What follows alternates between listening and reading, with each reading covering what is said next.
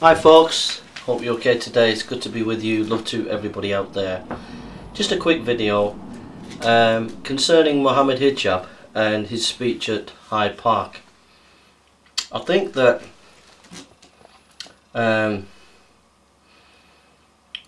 stuck up for Mohammed Hijab when he was attacked at the Tommy Robinson March for Freedom. But I have to say that Mohammed Hijab is being hypocritical when he's talking about free speech at Hyde Park, because over the last few years there has been a lot of bullying going on at Hyde Park. There have been bullying by the Dawah teams where they have completely hindered free speech. You see the fact that the Dawah teams encourage Uncle Jamal to heckle people, the fact that Muslims will always start talking in front of Christian cameras, the fact that Christian women have been swore at, the fact that there have been people who've actually experienced violence from some Muslims, and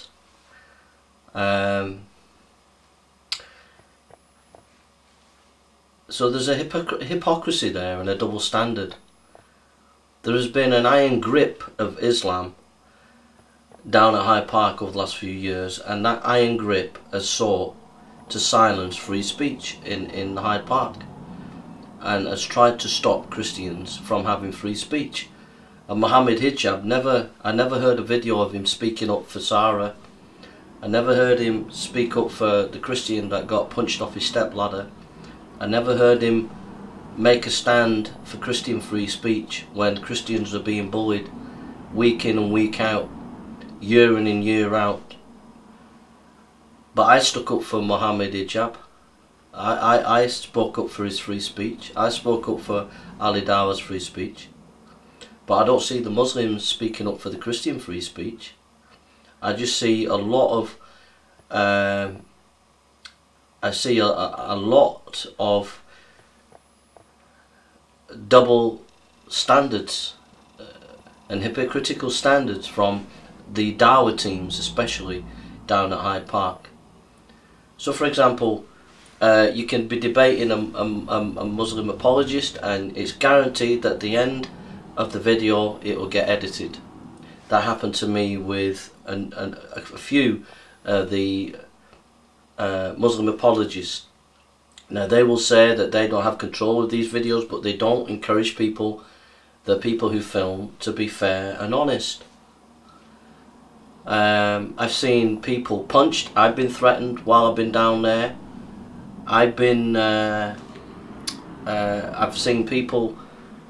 I've actually had physical violence done to me. I had that a few weeks ago when I was down there. We saw it on video. We didn't see it on video, but a Muslim grabbed my hand and really squeezed it hard, and then he started swearing at Hatu. So I've been threatened when I was down there.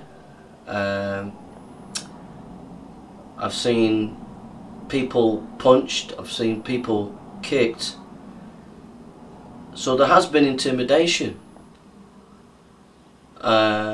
And the Islamic Dawah teams have never spoke up, never stood up for people's Christian freedoms. Now, I have to put on record that the vast majority of Muslim people are wonderful people, and the vast majority of Muslim people down at Hyde Park that come are really good people. But there is a conspiracy of a small minority who were influenced by the Dawah teams that have consistently stifle free speech at Hyde Park, and that's a fact.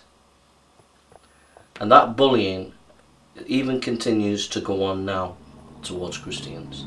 So Mohammed Hijab,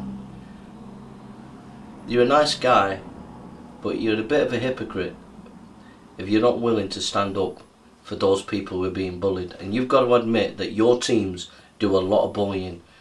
You bully Christians. You always pick on Christians that don't know anything, that are coming on holiday, they don't know anything, and you abuse them, you pick on them, You don't pick on the Christian apologists. You don't debate Hatum on a regular basis. You don't debate the Christian debaters on a regular basis. Your dawah teams, 9 times out of 10, will abuse young Christians, and that is bullying. It's bullying. And you've been doing that for years, and it's not fair. So, you can make your little speech, but at the end of the day, it's hypocritical, Mohammed Hijab. Alright? God bless.